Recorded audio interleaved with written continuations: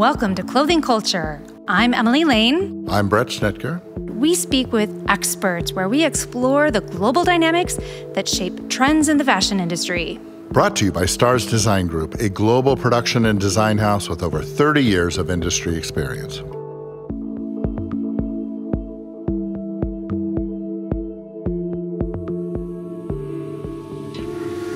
Welcome back to another episode of Clothing Culture. Today, we are going to be talking with Lula Mena and exploring the conversation of shifting a culture through fashion. Bret, are you excited? I am.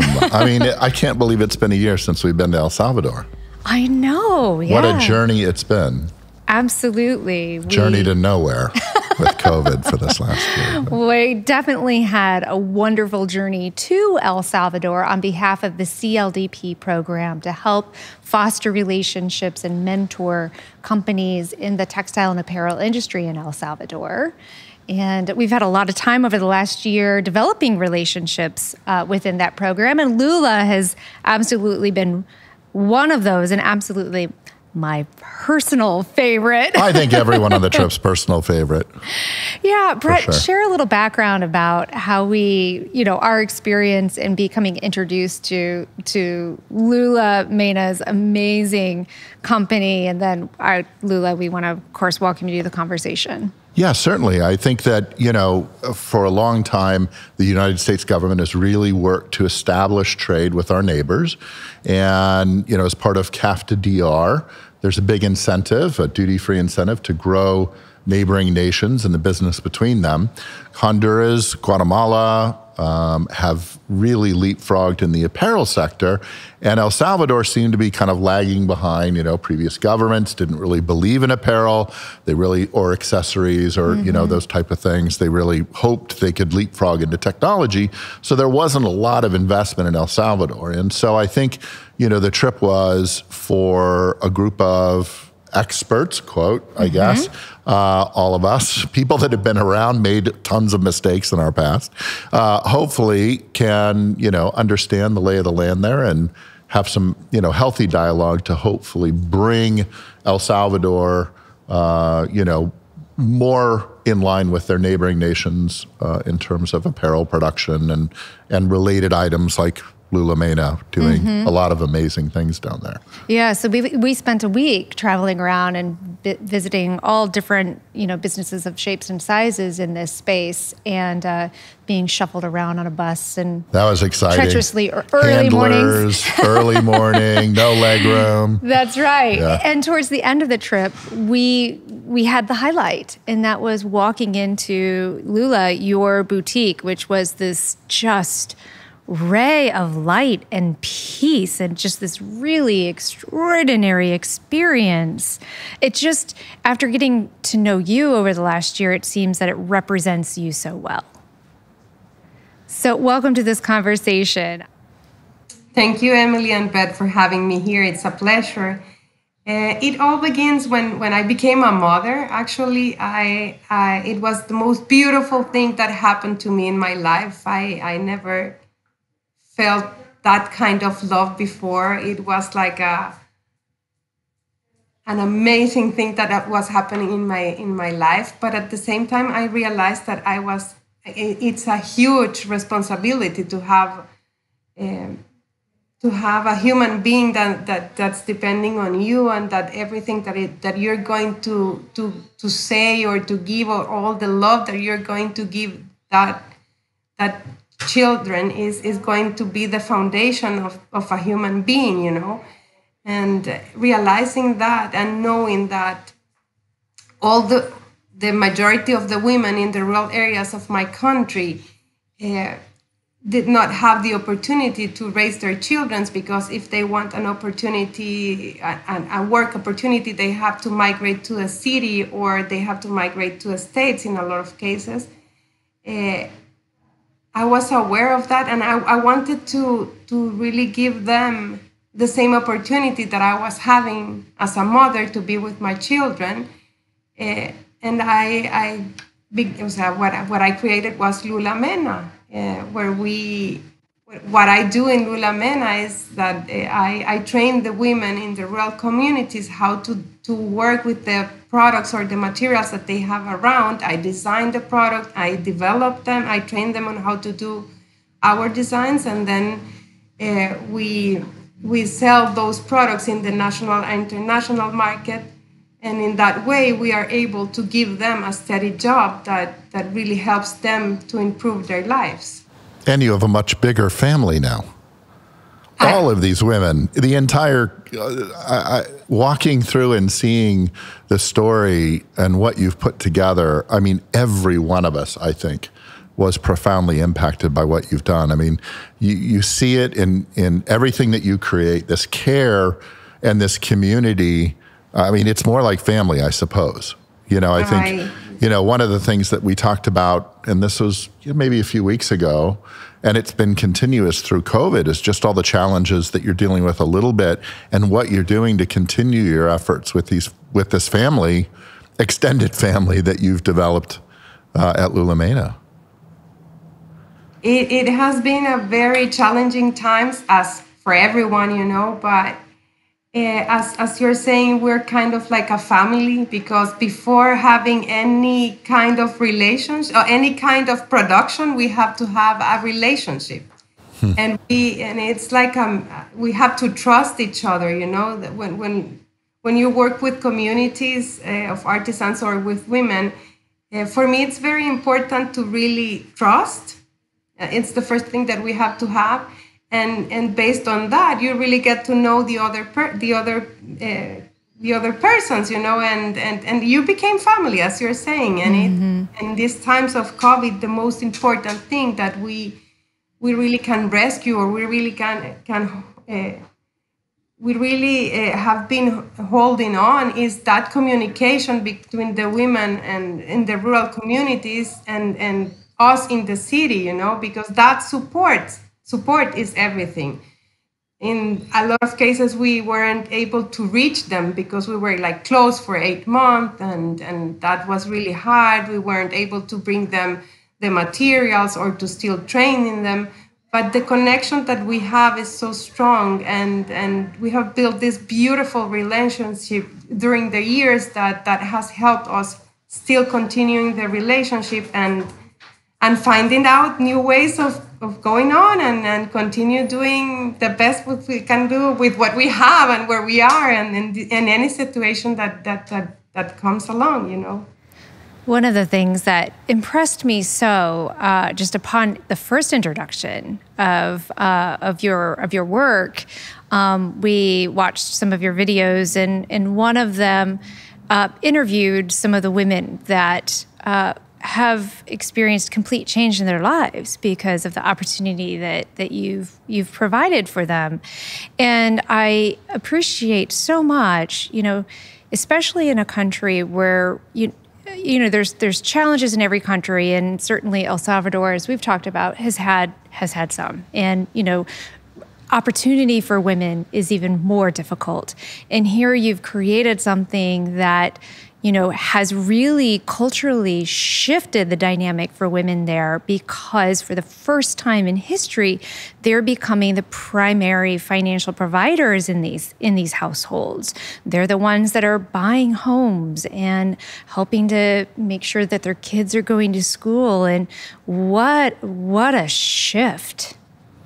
And I think it extends further than that when you really think about some of these fundamentals, business principles that Lula Mena is putting out. You know, we look to, you know, in running our organization, you know, you look at Lula and you say, my God, these thought processes, what she thinks about in those relationships. You know, when we've, you know, in the US, we've been trained culturally that it's, you know, about the business and employees are a number. And, you know, we've tried to eliminate that within the organization here. I feel like we've got a big family, but, you know, you look at what Lula has done in that country and you look at what she's doing today, you know, through challenging times, and the point that she's made this whole trust, you know, the trust between, you know, her family and herself in this community of artisans.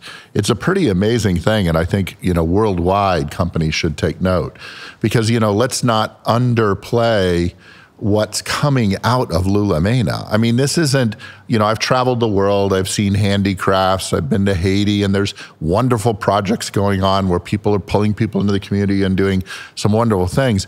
You walk into Lula Mena, Lula Mena could be at any shop or place in the world, and you would walk in and your mouth would drop. It's the quality of the product, the aesthetic level is amazing. And, when you look at brands today and you go, okay, let's check the boxes, right? Aesthetic, check. Quality, check. Social care, check. You go down this list and then you add damn sustainability when you start to hear about it. I think, Lula, we should talk about some of your collections, that you've had, this Weaving Hope and Waves of Hope, and what you've utilized, using traditional weaving, machines in the country. I'm going to shut up because I want the the audience to hear from you. But we were just astounded. I mean, as we were draping tons of things over our arms to buy in your shop to bring home, we were just astounded at the level of skill and talent and beauty. She's combined these artisanal techniques with innovation. And so, tell us a little bit about maybe one of your first collections that started to embrace this sustainable materials and how what led you down that path? The first sustainable project that we developed was for this the energy company here in El Salvador. They were uninstalling 60,000 energy meters, and that was a lot of waste materials, electronic materials. They used to pay a company here to recollect it and throw it away. And so we proposed them a project in which we were using that material, the copper threads from the old energy meters, but also my interest was not just to use that material, but to also contribute to rescue a little bit the traditional techniques in my country, because that's one of my principles. So I proposed them that we were training women on how to do the handlooms with the copper wire. And it was amazing because it was a win-win situation for all the people involved. As a designer, I had a very beautiful material that is the copper wire. We were able to train for 1 year a community of women on how to do traditional weaving that traditionally here is just made by men. So we were giving the women an opportunity to have a job in something that they were not used to have. We were developing job opportunities. We were able to really rescue and have new and young people learn the traditional techniques, and with that to continue with the tradition in a long way. It was a really beautiful project also. Through developing all the copper collections, we were able to participate and to show a face of El Salvador in international trade fairs. We were finalists in design contests around international design contests. It was a really beautiful project, and it has such a big social impact also, not just the cultural part, but also to give them that opportunity to be able to have a steady job through this project. They were really able to improve their lives and to become more independent in their communities. And the women that work in that project really now have a voice, and they are visible where they live, and they can now be a really beautiful and a way to go for the new generations, in their community.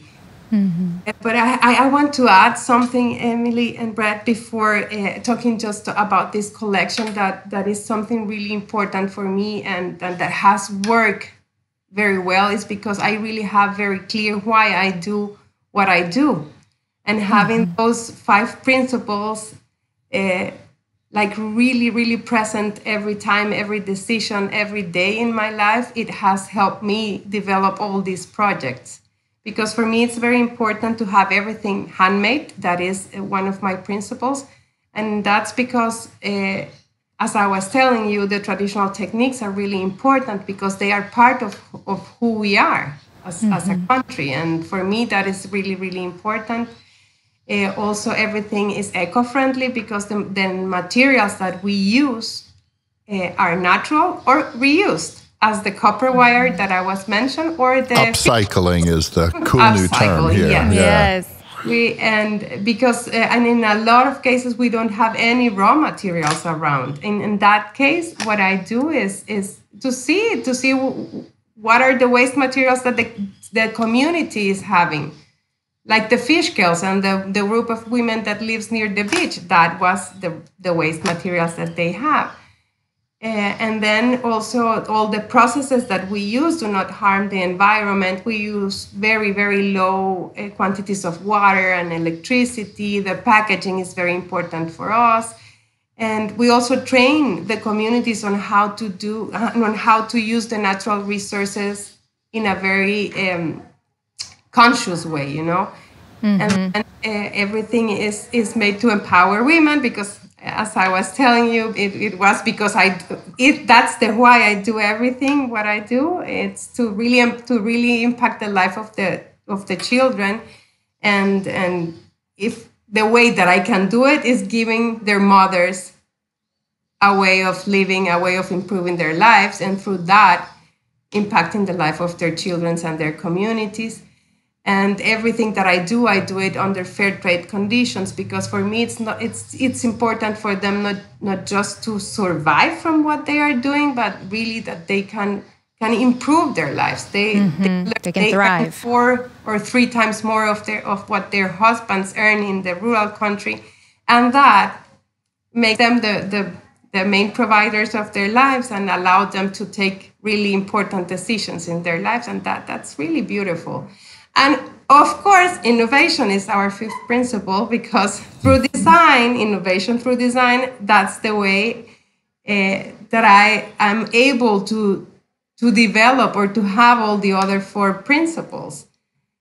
Because if you really like the products, and if they can really be in any shop, as you were saying, Bret, thank you. Anywhere in the world. Yeah.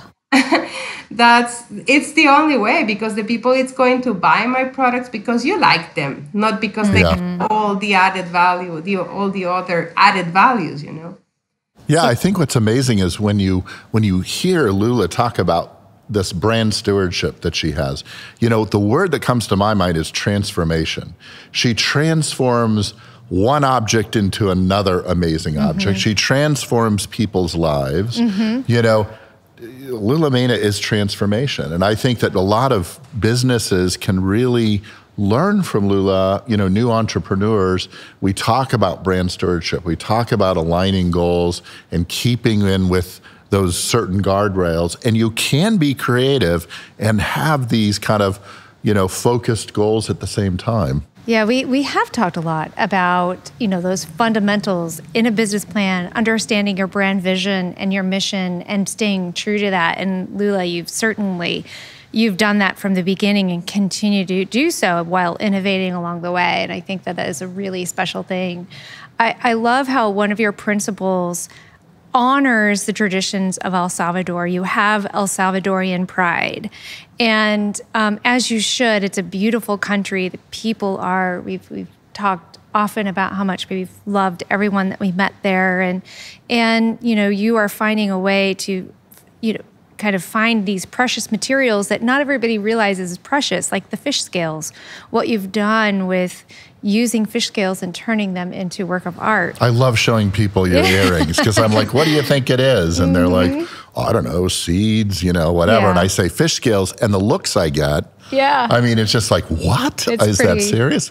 I mean, the world is a fascinating place. Being all over the world and seeing what artisans are doing with raw materials close to, you know, their hearts and close to their cultures, you know, it's such a great journey. But I got to tell you, this is the first time I've seen such amazing things built from fish scales. You're wearing those today, I think, Lula, right?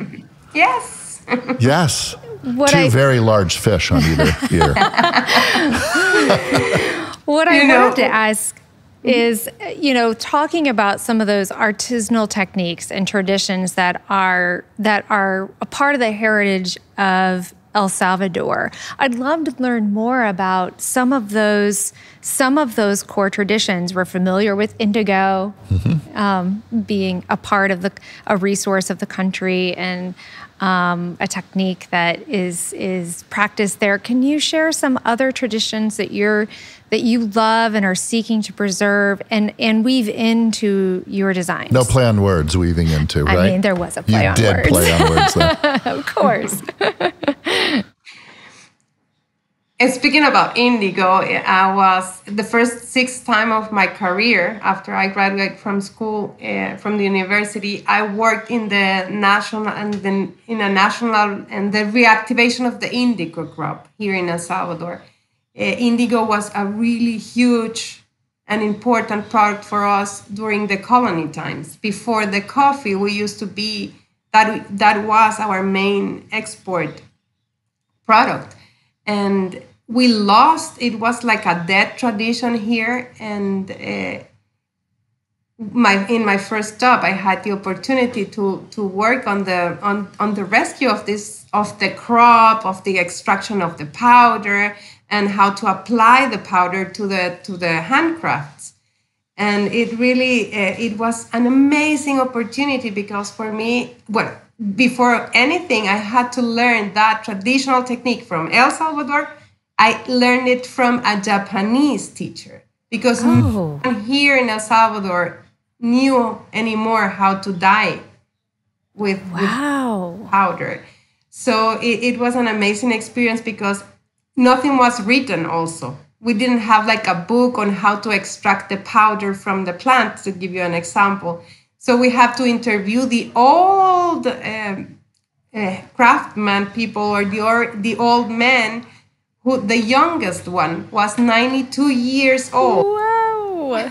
I was like, please give me the information before anything. And quickly. Sorry? And quickly. He's 92. Yeah. Wild. Incredible. And it was really, we really had an amazing time, like talking to people, which I love really to know the history. And they in those times, they had like a magic around them because they were the ones, they are called punteros, and they are the ones who know the exactly amount or when to extract the water from the leaves so you have a beautiful blue color. So all that experience was really nice and really put me in a really close view, or I experienced from by first hand, how the rural communities lived here in El Salvador, because it's not the same that you see them from afar or from your car or from the city that you live, that really go into the rural communities and talking to the people and knowing how they live and how all the traditions are passed from one mother to another. And it was, for me, it was really amazing. And the more I knew from my traditional techniques, the more I loved El Salvador, and the more I felt proud of my country and the things that really comes from long time ago, and in a way I wanted, through my work, that's what I try to do. I want to express all that proud of being Salvadorians, and that we should value from where we come from, and to show what we are, and with pride in a way. So indigo was my first passion, and after 6 years of the project, we were able to. Now we can say that it's an alive tradition again. You can go around and see that everyone is dyeing with indigo, and that's a beautiful thing to have again in our country. And how amazing that must feel to know that you've been a part of the revitalization of that technique in your country. Yes, it's really beautiful. And also the traditional technique of weaving. We are a lot of or basketry or a lot of our traditional techniques are disappearing because the young people don't want to learn anymore the traditional techniques because they don't really can earn money from that, you know. That's why when we work with a community or we train in a traditional technique, we really pay them well for that handwork so that they really get interest. The young people, the only way to preserve the traditional technique is because you really can make a living out of it. Not because, it's beautiful, let's conserve it because it's part of our tradition. Sure. There's an economic to it, for sure. I was amazed at being in the jungle and watching that indigo technique and seeing how they were harvesting other colors from different plants in the jungle. Mm-hmm. And I believe that they had mentioned that Japanese professor who I think spent some time there, and he actually walked away with a book about natural dyeing, using things in the jungle. And I don't know, it's just completely, it was very hot in the jungle, but it was very fascinating though, for sure. So you practice a lot of the natural dyeing techniques from other plants as well, don't you? Yes. After getting involved with indigo, I fell in love with all the plants and the colors and the things that you can play around with and have colors from those, the natural leaves and seeds and fruits. So I really became like my specialization was on that, on natural dyes. And I actually worked with a Japanese also teacher who was here for a long period because the Indigo project was a national project. We were able to bring the government to work with us and all the NGOs. So the Japanese people were helping to develop this project, and there was this Japanese teacher here. A volunteer, it was a volunteer actually, it was a woman, and we make a research on how to dye with mango leaves, how to dye with cochinilla, how to dye, you know, we have so many things that you can dye with natural things that you can dye here. It's amazing. So for me, it was like playing to cook with plants and obtaining beautiful colors. And now we have here now in Lula Mena, a lot of years later, I use that knowledge to dye, and we have a line of products, especially kids' clothes and clothes for women, dyed with natural plants. Are you thinking about writing a book someday?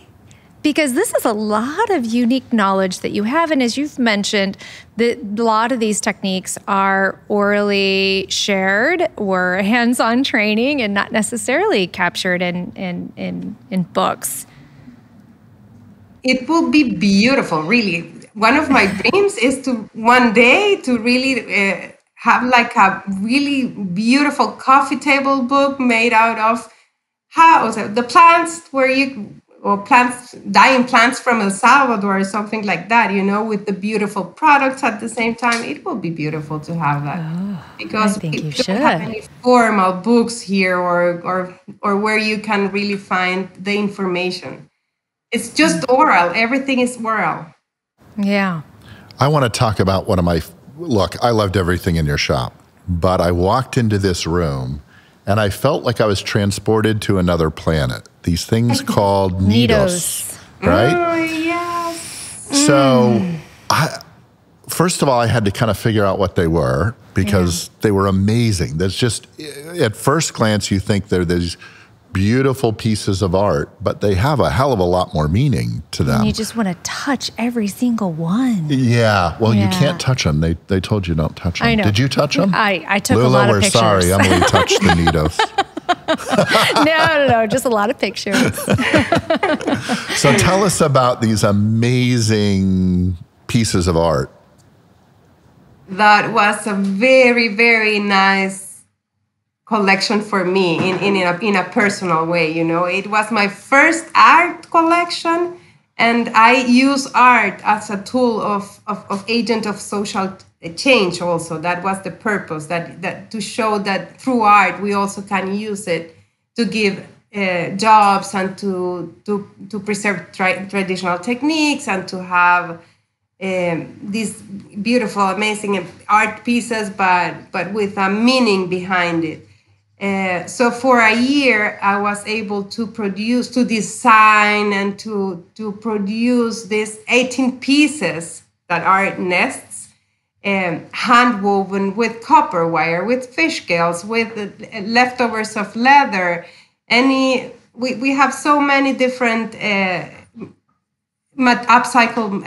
reused materials and traditional techniques involved in all these pieces, that it was beautiful. The process of creating them was a gift for me, because I was able to work on them with other 30 women for a year, not, working on that, no thinking about pricing or reproduction, because they were unique pieces, each of them. So for me, it was like so beautiful, just to create something beautiful, and at the same time to help this group of women, that were 30 women that we were training and working and developing together. So that was the result of this exhibition. They are 18 pieces made with love and joy. That's the thing. And the nest are chairs that they are art pieces, but you actually use them. And the concept is that I'm inviting you to sit on the nest, to get in touch with you, and then reburn from the nests in a more... Yeah, they have a very cocoon-like feel, so I can see that would be I can see transformation happening as a result of spending time being cuddled by the nest and then reflecting. And these aren't small. I mean, they're 7 foot tall and, 2-3 feet around. I mean, and the room was full. They were just astounding. If I say it once, I say it 100 times. Walking into Lula Mena space, you're transported to this different place. It's a place of love and care, beautiful aesthetic, unbelievable artisanal design. How she's managed to think about, tradition and then technology and transformation, taking all of those things, taking these kind of traditional methods and really evolving processes to create these amazing things. I urge everyone to go. Is it lulamena.com? Yes. So please go to lulamena.com. Please buy her out of goods so she can make so many more beautiful things. It's just, you'll go and you'll look at, I don't know, you keep changing the site and there's just more amazing stuff and more amazing stuff. You clearly love what you do. It's just, it's incredible. That's the amazing thing, Bret. I feel so blessed, to be able to work in something that I love. I love my work and coming here and creating things. And at the same time, knowing that doing something that I really love, being able to impact the lives of other women and children, it's so fulfilling. I just feel that I'm blessed, and probably that's what you feel when you come in here. You feel all this. Yes, we feel it. It's great energy. So before we wrap today's conversation, I have one final question. Post-COVID, what do you see for your next evolution or innovation or project? What are you brewing up, Lula? What's coming down the road?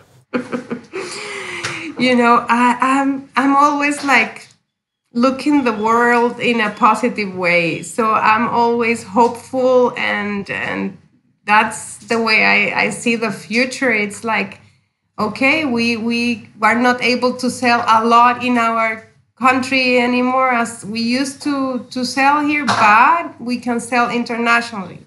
And I think that post-COVID, in a way, I don't know if you agree with me, guys, but we all as human beings are more like conscious of what we are consuming and why we do the things that we do.